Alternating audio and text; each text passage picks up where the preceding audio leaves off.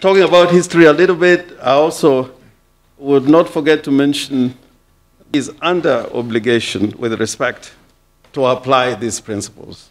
Judges at Kenya's Supreme Court have begun hearing petitions who are challenging the results of the August 8th presidential election.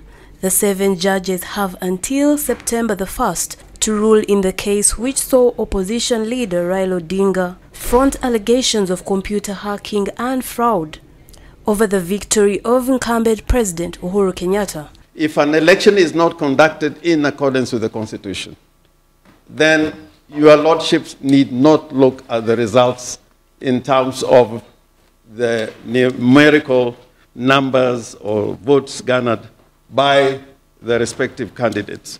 Court has also permitted lawyers for Odinga's National Super Alliance Coalition to have access to the computer servers of the Independent Electoral and Boundaries Commission in order to prove allegations that the results were fiddled. That on the authority of minor KI and the law, the basis of declaration of a winner of the presidential election is the result as announced at the polling station.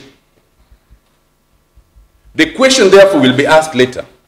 On what basis did the IEBC announce a winner on 11th of August, when on 14th August they do not have all the 34 A's?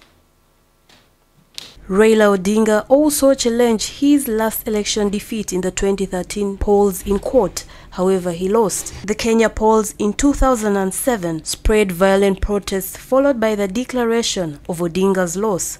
The recent August polls have since been criticized by observers and human rights groups who fault the police on using excessive force to crush opposition protests.